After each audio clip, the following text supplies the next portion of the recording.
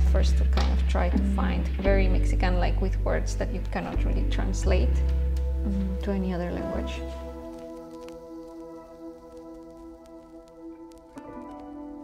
My final project is an art installation about the construct of identity, how it's complex and multiple and with so much flux and diverse. I got inspired by myself being in a different environment. I'm from Mexico City and I moved to Prague, the Czech Republic, 3 years ago. So I was inspired by all the questions that just came at me of who am I, and I could like retell that story on a new environment.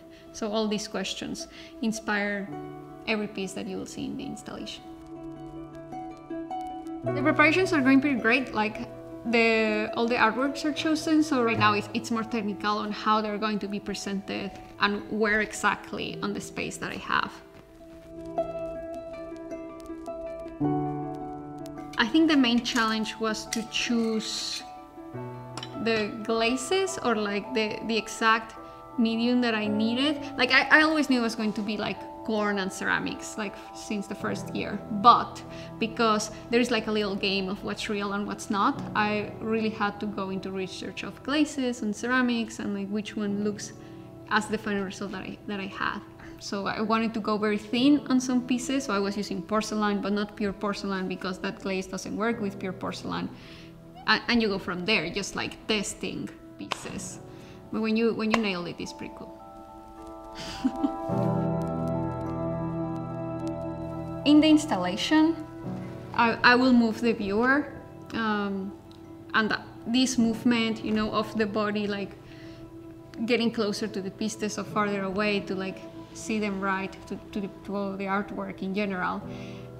I want like within the body movement and what you're seeing to experience that if you would be someone else, you would be exactly them.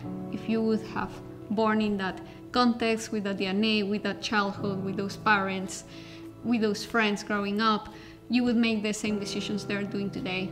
And I think that's the only way how to approach the other and oneself, with that compassion.